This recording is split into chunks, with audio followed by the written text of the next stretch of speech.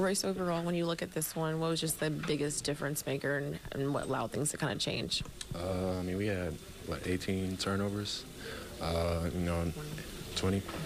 And then, the long rebounds, they converted on second chance, shots. But I think game plan-wise, we, did some great things. And then, some things we got to clean up and learn from it.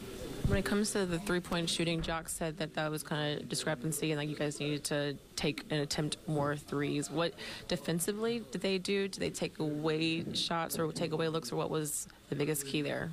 They made things tough for us, but I think, we just got to play at a faster pace, make sure we spread it out, and, if we got the open shot, take it, but, I think once we collapse the defense, we just got to make the right read, whether it's shooting or passing. All right. You and Joel had that moment where you got the tech. What happened, and did you think you deserved the technical foul? I don't think I deserved a technical foul. We just got tangled up. It's basketball, but it is what it is. Did you get an explanation? I ain't even asked for one. I tried, but, we'll leave that where it's at. Seth said that they adjusted at halftime to the way that you guys were guarding James and Joel. Just did you see that, and what did they do differently to be able to free them up on the offensive side? They at halftime made the adjustments. Did some things that we'll learn from.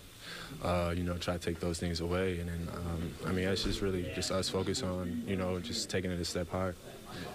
Were the offensive rebounds that they got just a matter of the doubles on Embiid, or just means you have to adjust to the next game? No, threes, lead to long rebounds. We just, pick up our hustle, get those. We get at least half of those, no telling what happens. What did you see that allowed Paul Reed to kind of have the impact he had in the floor? He played hard. That's really what it was. That's all it was. That's all it was. The good thing about this one is it's a series, so it's just game one. How would you describe the overall just mindset and message of the group coming after this one? Just watch film, get ready for the next one.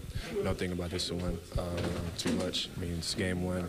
It's a long series, so I think, practice, watch film, and then be ready for game two.